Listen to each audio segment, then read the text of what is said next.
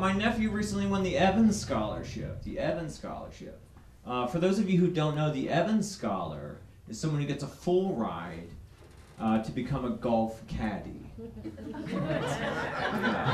Yeah.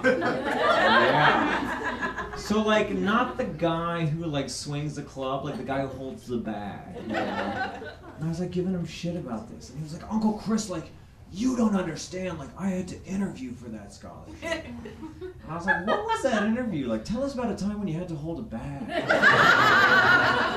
if we could talk to your last bag, like, what would it say? You know? In 5 years, what kind of a bag are you going to be holding?"